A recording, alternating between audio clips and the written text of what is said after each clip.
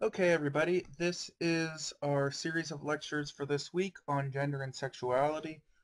This is the first of three lectures. Um, this week we'll be talking about sex and gender. Then we'll be talking about core theories of sex and gender and society will round up this portion of the lectures. So let's define these terms.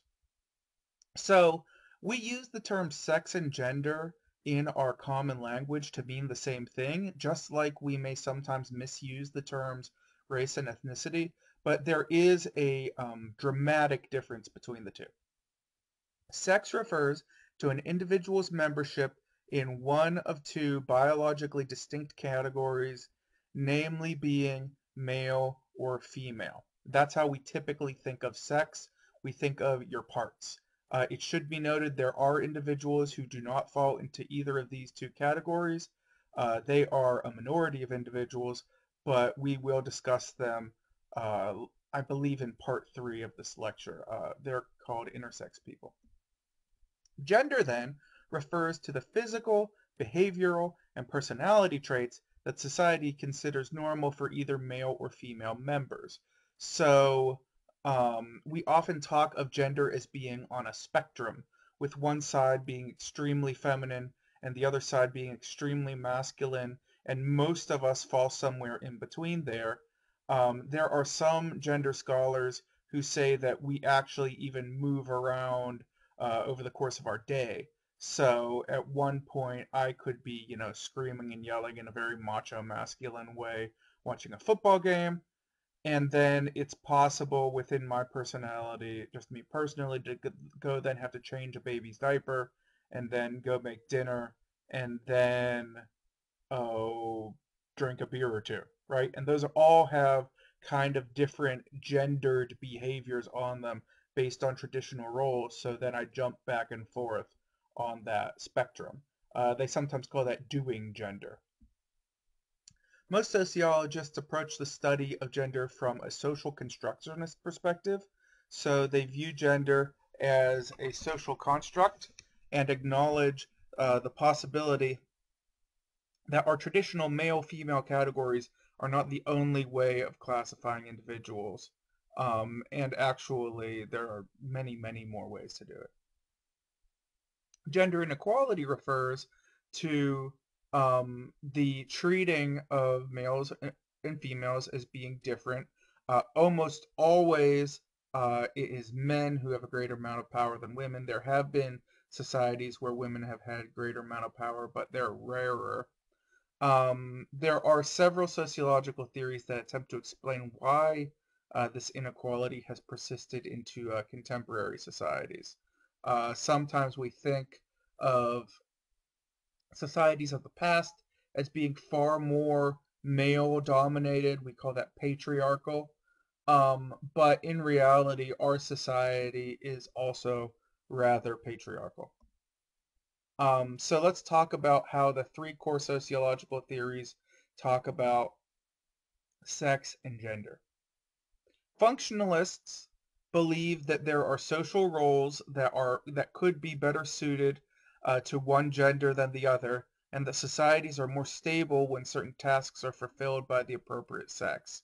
You may, and I point this out with the black and white pictures. Functionalists haven't really believed this for a while, and namely, functionalists haven't really dealt with this topic in a while. Most modern functionalists kind of stay away from gender, but the classic perspective is that if certain jobs are associated with men, other jobs are associated with women, then all of those jobs will get done and society functions as a whole. And Talcott Parsons was a major functionalist to deal with this topic. Again, Parsons was doing most of his work in the 1950s. He stated that men were more typically suited for the instrumental role in society. So the person who provides the family's material support and often serves as the authority figure, your classic 1950s dad ideal. And then they would argue women uh, be more suited for an expressive role, i.e., the person that provides the family with emotional and nurturing support. Keep in mind, obviously, these are incredibly dated perspectives and way of viewing it, but we can understand societies with these kind of very regimented gender roles by using this kind of theory, right? We can understand how the 1950s family structure operated by using these ideas, and we can even apply this to modern families in maybe picking apart and dissecting what individual couples, which instrumental roles one person does, what instrumental roles other people do. And yeah, conflict theorists then. So functionalists aren't that great at talking about sex and gender, and actually conflict theorists aren't that good at it either.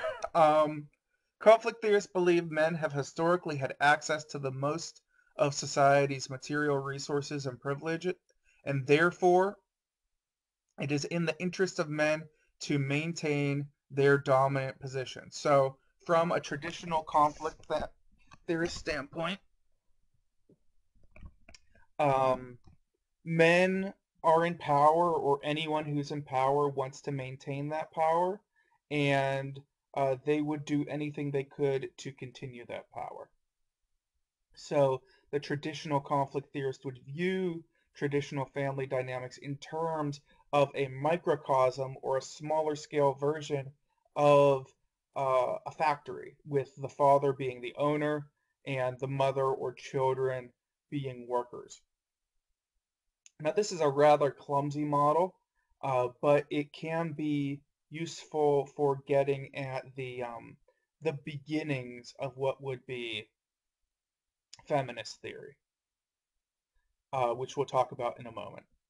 Interactionist theory, then, emphasizes how the concept of gender is socially constructed, how it's maintained, and how it's reproduced in our everyday lives. The way we express gender, the way gender manifests, is almost always through symbols. And this individual, we see a collection of confused symbols, right? So this man, he has a rather pronounced scruff, maybe a 5 o'clock shadow. Uh, he has maybe a little bit of modest lip stick or lip gloss on. I'm not really a makeup guy. He's applying mascara, obviously. And these are not symbols that match our traditional expectations. And these are the symbols that we would look at. Let's talk a little bit more about gender in society. Gender role socialization is a lifelong process of learning to be masculine or feminine through our four main agents of socialization, namely family, schools, peers, and the media. These are our major agents of socialization. This falls pretty well into our functionalist camp. Families are typically the primary source of socialization for us when we learn our gender roles. And actually, social learning theory suggests that babies and children learn behaviors and meanings through social interaction and internalize them from expectations around them. This is relevant. This is important. If you ever plan on having kids or want to understand kids, know that we teach little babies subconsciously to act like little girls or little boys from the very beginning. So if you want to raise your child in a gender neutral kind of way, you have to start from the very, very beginning. We say that we call little baby girls flirts, or we call little boys, oh, isn't he a tough guy? Well, um, if enough of that happens and they are aware of everything, they will start to take that on. Schools are also incredibly important for socializing children into gender roles. Research has shown consistently that teachers treat boys and girls differently, and this may teach children that there are different expectations of them based on their sex. When we first started doing this research in the 1970s, it was dramatic, the difference between how teachers taught boys and girls. It has lessened over time, largely because we've been able to teach teachers different ways of teaching. Um, but there is still a pronounced difference in the encouragement we give boys relating to endeavors in math and science, and to a lesser degree, the encouragement we give girls in the arts. So, continuing on with our life course, in Western societies, peer groups are also a important agent of socialization, particularly in the teen years. And teens are rewarded by their peers when they conform to gender norms, and they are stigmatized when they are not. You'll notice in this picture the majority of those young ladies are wearing lighter colored clothing. You will notice the males wearing very traditional darker colored clothing. You will note that all of those pairs appear to be heterosexual male-female couples. Um, this is the essence of conforming, and there are a lot of these conforming rituals associated with the late teen years. And finally, there's no question that sexual behavior is portrayed in a highly stereotypical manner in all forms of media. This includes television, movies, magazines, as you see below. So not only do we see women portrayed in an unrealistic way, we see men being portrayed in an unrealistic way. I guarantee you my stomach looks nothing like that, nor could it ever. We see a supposedly pregnant woman, uh, again, not really looking like most pregnant women look. In books, there's similar phenomena. In video games, men are portrayed unrealistically. Women are portrayed especially unrealistically in most video games, and so on. Almost all of our media has this problem. So Barbie has been criticized by feminist scholars almost from the very beginning, namely that her proportions are not that of a average woman, as you would see here. Her head is strangely sized, which you could argue would have something to do with her being a doll. But her hips, in particular, and her legs and arms, uh, these proportions have been scrutinized as possibly giving young girls some degree of body dysmorphia. Um, yeah, but this isn't that new. If you've ever looked into it, there's plenty to read on how unrealistic Barbie is. However, even Frozen, which, if you are familiar, is actually celebrated as being a relatively feminist, relatively strong female story. Even in Frozen, we do see uh, elements of unrealistic body issues. You would notice the males, um, I believe, I can't remember their names. Kristoff is the big one. Hans is the smaller one. Their bodies are relatively realistic, but you'll notice Anna and Elsa, Elsa being the one in blue, their eyes, if you compare their eyes to their wrists, their eyes are just as wide as their wrists. Uh, you could make an argument that that implies weakness on behalf of the females. But again, that this is all stretching it just a little bit, but the arguments can be made. This is not just something among girls media. We see how this has changed over time with our superheroes.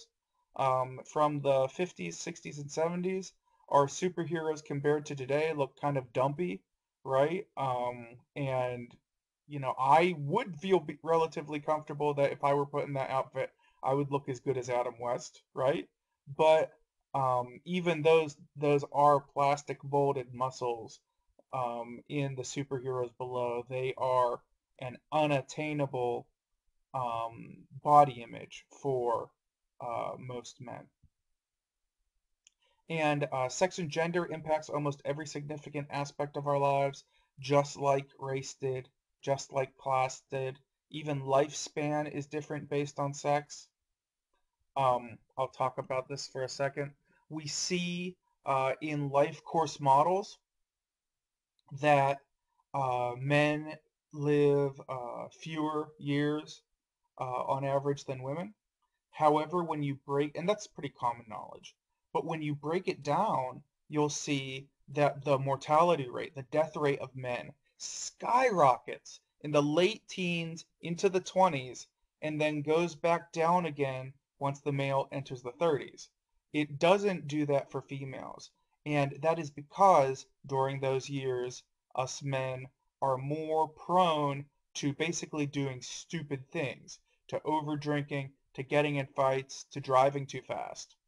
And then if you look at the demographics, things even out again.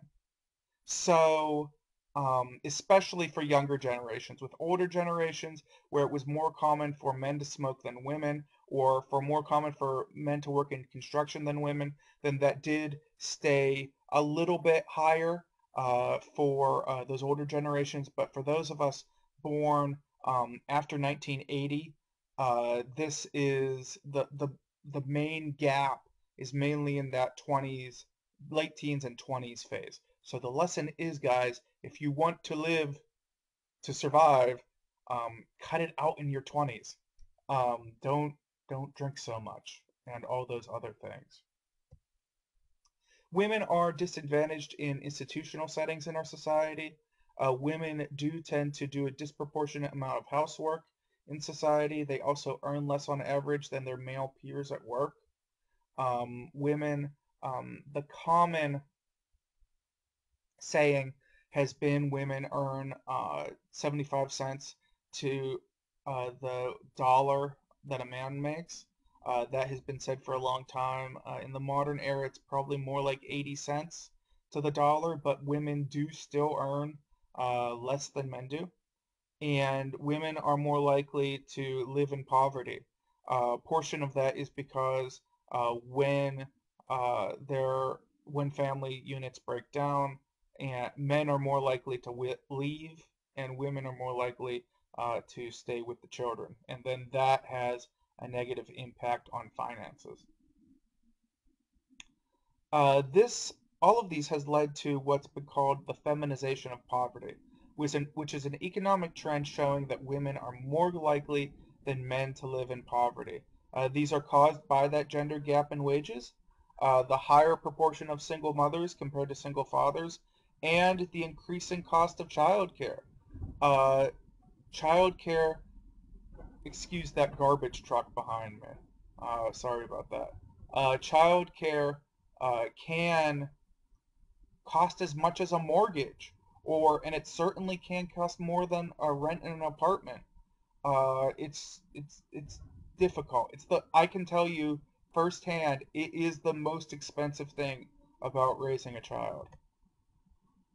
The second shift is a term that describes the unpaid housework and childcare often expected by a woman, even though she completes a day of paid labor outside of the home.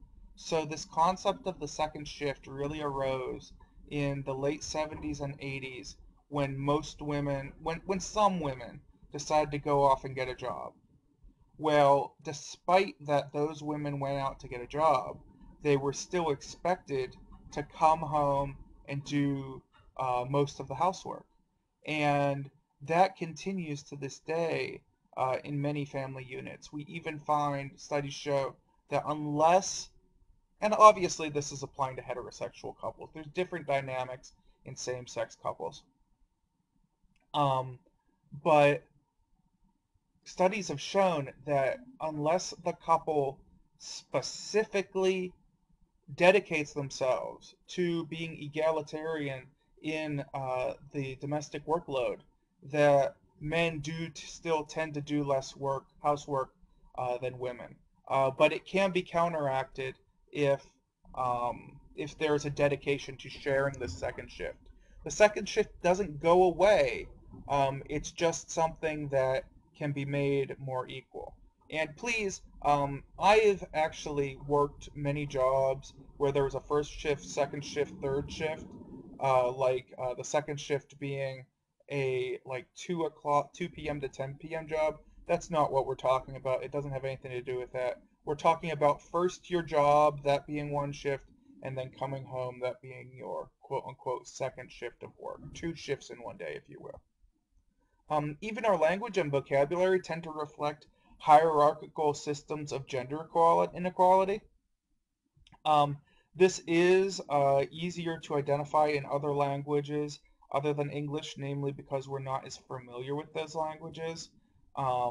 You see it uh, in Spanish, for example, Latino being the uh, gender, male gendered term for an entire group of people, but Latina meaning uh, people of Latino descent who are female.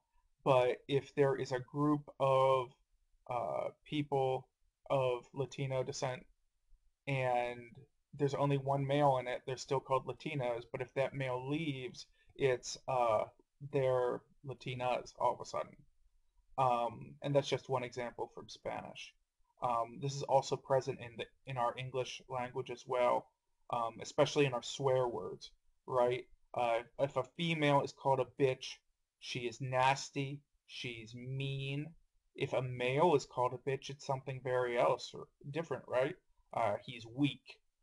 He, um, yeah, it's very much in our gendered language, and a lot of our most vicious insults are related either to sex or gender, those sorts of things, which takes us into our next lecture. If you have any questions, please let me know, and I hope you watch the next one soon.